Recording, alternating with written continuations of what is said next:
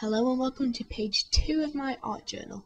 This spread has been inspired by watching Bohemian Rhapsody recently, and for about the past year or so I've really started to click with Queen. I always liked them, but it wasn't to the extent where I knew all of their albums or anything like that.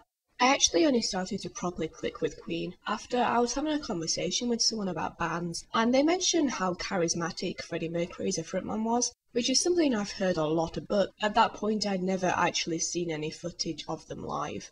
So, not so long after, I just looked up a live performance of Queen on YouTube. I think it was the 1985 Live Aid concert, and I was only intending to watch through the first song or so, but it ended up being the whole video. Then after that I just kept wanting to see and hear more and more. Then it got to the point where I had all of their albums and I was watching a load of documentaries about Queen, and then it was for the first time that I properly mourned Freddie Mercury. I hadn't really done it before because he died before I was born, so I never really knew the before and after, and I hadn't really grasped how much of a loss it really was. But I don't want this to be a sad video, so I'm not going to go into more depth about that. And part of what I really appreciated about Bohemian Rhapsody, the film, was that it really celebrated his life and what he did with it while still being respectful and not denying the truth of what happened. It was only a couple of months after I became much more of a Queen fan that the biopic was announced, which I was super excited about. It's also been really nice to be able to make a Queen page and for it to actually be relevant to something that's completely new.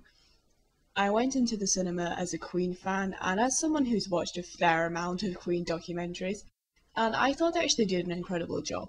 It's been easily one of the best films I've seen in years. Obviously the music and soundtrack is a huge strength, but I also appreciate how much attention to detail there was, how much of an emotional impact it had. The acting, humour, its portrayal of friendship, and I could go on listing the things I enjoyed for a very long time.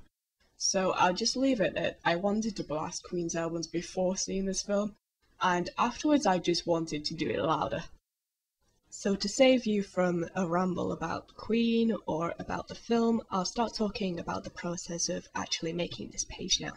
I started off drawing what would be the focus of the spread, and what would take the longest to complete, which is this pencil portrait of Freddie Mercury.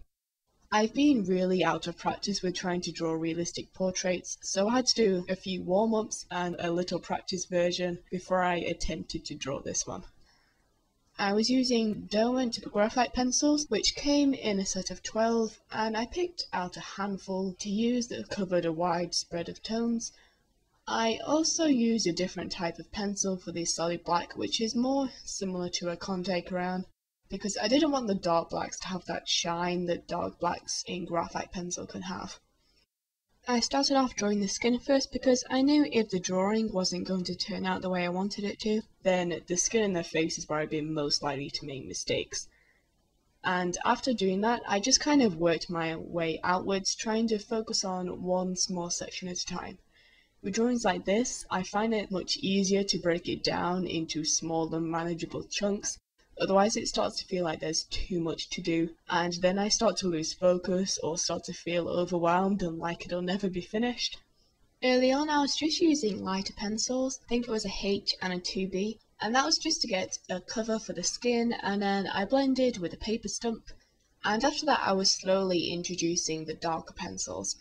It eventually just got to the point where I just went in with the darkest black I had, and I found doing that really beneficial. It allowed me to see earlier on in the process what my darkest value should look like, which made establishing all the midtones and getting a decent range of darks and lights a lot easier.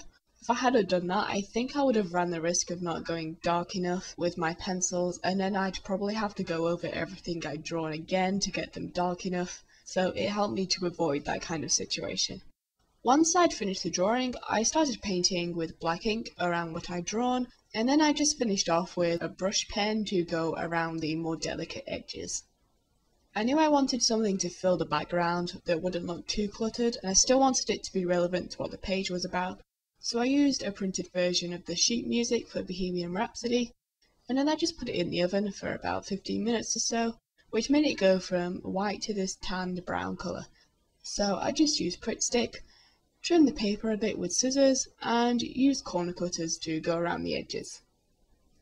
For the border of the cinema ticket, I just used two brush markers, which were two different shades of brown, and then I just blended them together before sticking down the ticket. Over the top, I drew Rami Malek from the film with a brush pen. I thought the page needed an extra something in the background because it looks slightly empty, so I drew all these lines with the markers I used for the border of the ticket. I was being so careful at first, but then just as I was almost finished, I must have not been paying attention, or as much attention, because I went on autopilot and I accidentally drew a couple of lines through my brush pen drawing, which I really didn't want to do. So I had to improvise and ended up painting over some of the pen drawing with acrylic paint. It wasn't part of the plan, but I don't think it turned out badly. The last and final thing I needed to do was to secure my pencil portrait in, which was another thing I just did with glue. Here is the final page in my art journal. I hope you enjoyed watching and see you guys next time. Bye!